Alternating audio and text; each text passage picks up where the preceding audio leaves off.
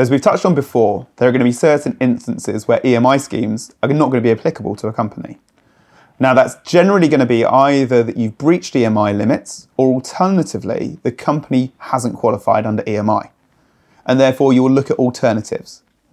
CSOP is a great option for companies to consider after either they don't qualify or they've breached the relevant limits. So Andrew, what are the key reasons why a company won't qualify under EMI and therefore goes immediately into CSOP? So there are the EMI qualifying company tests, first of all, that you may not meet anymore. Gross assets have exceeded 30 million and aren't likely to drop below 30 million again. Yeah. Employees have gone over numbers, full-time equivalent employee numbers have gone above 250 and aren't going to go below, or you've pivoted and you now no longer qualify to grant EMI options. You may be a fintech doing a pivot that requires FCA, for example. If you're in that situation, the classic question we hear from founders and boards is, right, what can we do now? Because HMRC's EMI plan is the go-to plan. What other approved plans out there? What else can I do? And CSOP is one that comes up time and time again. Okay. So what are the benefits or the tax benefits specifically attached to a CSOP, and how does that compare to an EMI? Yeah, so with EMI, you've got, for the individual, you've got the 10% tax rate in certain circumstances, worst case 20. CSOP, you can't get to 10, but it works the same way as EMI. It's a share option. If you hold that share option for 3 years and then exercise, any growth in value from date of grant should be subject to capital gains tax at the current rate of 20%.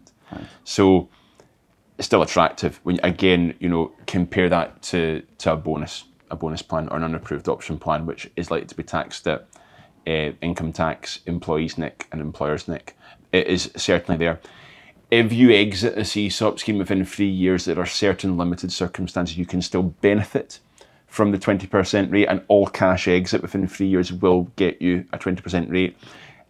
On CSOP, it's just, there's not as many complexities to being a qualifying company for a CSOP. The tax treatment isn't as clear cut as EMI, so it's something, have to discuss at the right time.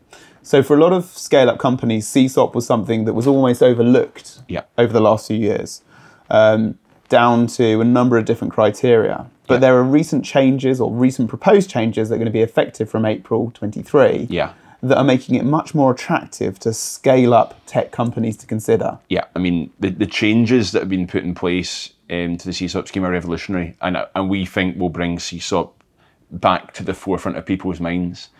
Historically, CSOP wasn't attractive to certain scaling tech and high growth companies for a couple of reasons. First of all, you could only grant employees a maximum of £30,000 worth of value of shares at the date of grant. Now, much like the EMI scheme, you can agree that valuation with HMRC up front, but you can compare the EMI limit, £250,000 per employee, 3 million for the company, to the CSOP scheme, 30k per employee. No maximum number, no 3 million number, but 30k is a lot lower.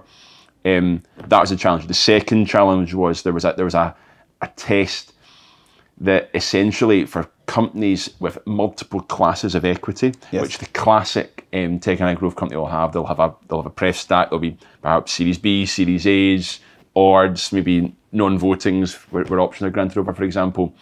If you had multiple classes of shares, it was very hard to get options, or you couldn't grant options over a share class where there wasn't certain conditions met.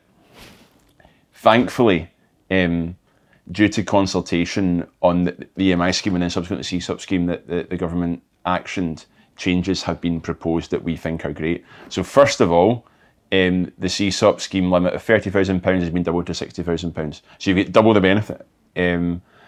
That's obviously fantastic, and it is that incentive. But the key thing for me is that test around multiple classes of equity is gone. So much like your EMI plan, you can have your CSOP options granted over a share class that sits down the stack.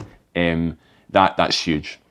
So entities of multiple share classes can now grant CSOP without having to consider the idiosyncrasies of a very, very difficult test to meet.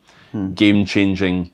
I know you and I already been to have conversations with companies who are going, right, well, CSOP wasn't something that we used to consider just because of the limitations. but it's something we want to look at, and it's certainly something we're bringing to the top of conversations we're having with companies who are reaching that classic, I can't do EMI anymore, what's next for me? And also has much better tax benefits than unapproved options. Absolutely. And also doesn't carry the same level of complexity as moving immediately into a grey share scheme. Absolutely. And you've got the HMRC approved wrapper around it as well. You know, HMRC put approved wrappers around share option plans because they want companies to use them. Yeah. You hear a lot from Jeremy Hunt, from Rishi Sunak about how they really, really back the tech and high growth ecosystem to support the UK economy and allow us to grow and prosper as a country. Now, they put an HMRC approved wrapper around those plans to get companies using them and get companies benefiting from incentivising engaged employees who want to push the company forward. Now, by amending CSOP and improving CSOP while having a market-leading EMI plan, I mean, you've got to say that in terms of attracting talent to entities in the UK, that the UK is probably world-leading. Yeah, agreed. And it's become interesting, actually, that it's almost a prerequisite when senior hires are coming into businesses now. They're having much wider conversations, not just about kind of base salaries and bonuses, but how they're being incentivized through share option plans as well. Yeah, we see it a lot, you know, and we get calls up, you know, we're about to offer a new CTO, a new CEO, a new any kind of C-suite. What can we say to them in their offer letter? What can we offer them? What can we give them? And, you know, we enjoy having those conversations, and we can support companies. And, you know, that initial design piece isn't a company design of plan piece. It's just it's a positioning piece that allows you to position your EMI or CSOP as an attractive part of the wider package, because, you know, for some of these C-suite roles, demand is high. Yeah, agreed.